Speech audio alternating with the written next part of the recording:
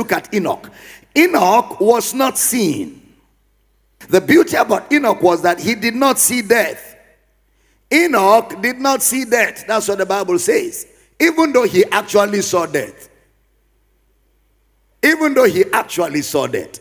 But Enoch did not see death. Why? He had this testimony. Give me that Hebrews 11 verse 5. By faith, Enoch was translated that he should not see death, and was not found because God had translated him.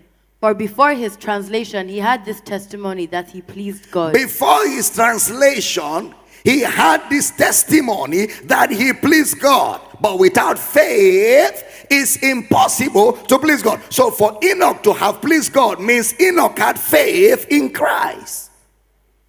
He had faith in Christ. Now,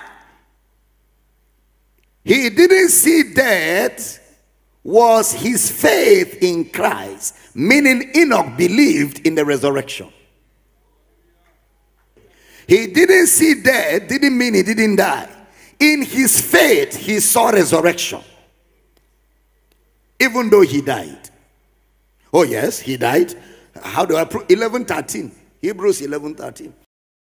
These all died in These faith. all died. Who are the these? The previous people outlined. Was Enoch part of them? So all of them died. But when he says Enoch didn't see death, remember, substance of things hoped for, evidence of things not seen. So Enoch in his faith didn't see death. He saw resurrection. Question. The faith of Abel, was it in death or resurrection? Huh? The faith of Abraham, was it in death or resurrection? The faith of Enoch, was it in death or resurrection? Our gospel, is it death or resurrection? That's our faith.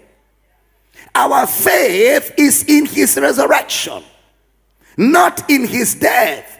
That's why if you begin from the author of faith, where Jesus is uttering it from Abel, Enoch, Abraham, all of them, their faith was in the resurrection. So they pleased God, even though they didn't receive the promise, because the promise was not yet, but they believed in that resurrection. And that faith made them righteous.